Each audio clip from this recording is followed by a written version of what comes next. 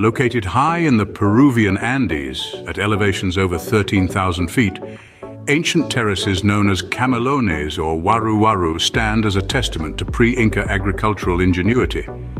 Designed thousands of years ago for more than just farming and advanced water management, this ancient technology was crafted to combat the harsh cold of highland nights, creating a warmer microclimate for crops.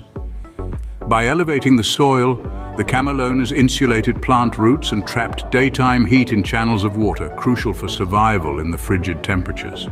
This system not only boosted agricultural yields, but also provided a robust defense against frost, a frequent threat at these altitudes. Moreover, farming at these elevations avoided common lowland issues like flooding and pests.